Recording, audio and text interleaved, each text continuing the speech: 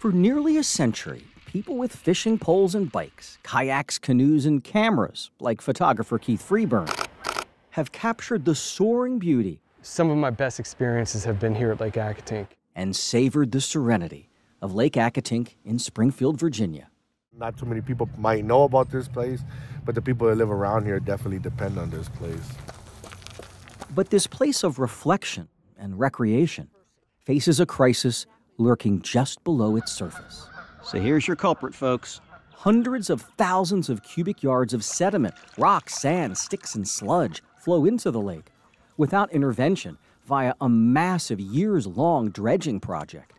The sediment will eventually consume and kill the lake. So in 2018, the community was asked, do you want to save Lake Accotink and preserve it as a lake? And the answer was a very resounding yes. You may be wondering why so much sediment goes into Lake Accotink. Well, this large subdivision, built back when stormwater management wasn't prioritized, sits right above the lake. County leaders say when it rains, runoff pours unabated right into Lake Accotink. The other offender, the lake's main tributary, Accotink Creek. Decades of erosion has forced so much debris into the lake, its average depth is now only 4 feet.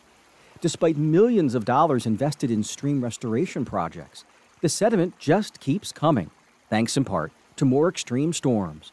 The good news, after years of debate, 2 proposals have percolated to the top, but each plan has critics. It's just not safe.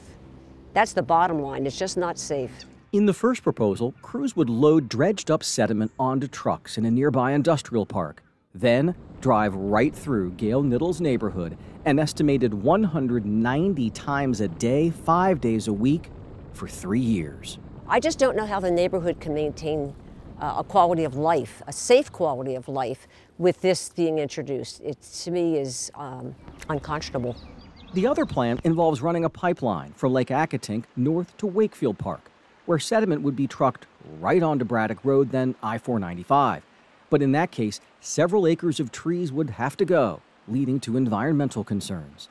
If we want to save this lake, which I think the community does, there are going to be some impacts. And we have to go into that with our eyes wide open.